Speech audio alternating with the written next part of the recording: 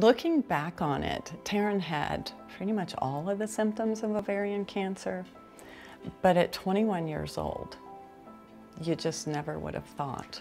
She had had her well woman exam not even a month before she was diagnosed.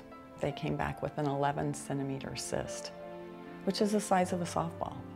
And not even a month before that, they didn't find anything. Small cell carcinoma of the ovary is among the most rare of ovarian cancer subtypes, about a fraction of a % of all ovarian cancer. There were no treatments, really. They were all on case studies. First PET scan, she was totally clean, and we celebrated. She was so excited when she got the call. And then the second one was just after Valentine's Day, and the cancer had come back. There weren't any solutions out there. She was treated, it went in remission for a month, and then when it recurred, nobody knew what to do. And that's why it was kind of exciting to have the option of TGen to come into the picture to find a solution that might work. To understand that they were taking on something that was like going to the moon, and to see that they were on that cutting edge was wonderful. And TGen then did the molecular profiling. They came up with about 10 target treatments. So we were really excited. I mean, very encouraged about it. I'm so grateful because we were able to do that, because we were able to have her for 6 more months.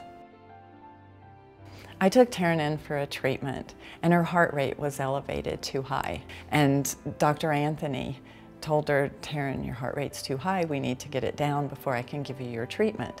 From the time that we took her in, it was 8 days, and she passed away.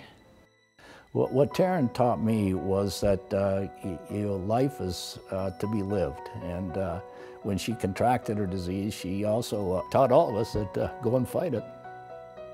The gift that Foster and Lynn Fries provided us at TGen in memory of Taryn gives us a remarkable opportunity to look into the genetics of this disorder and try to marry it with a drug that can make a difference for these young women.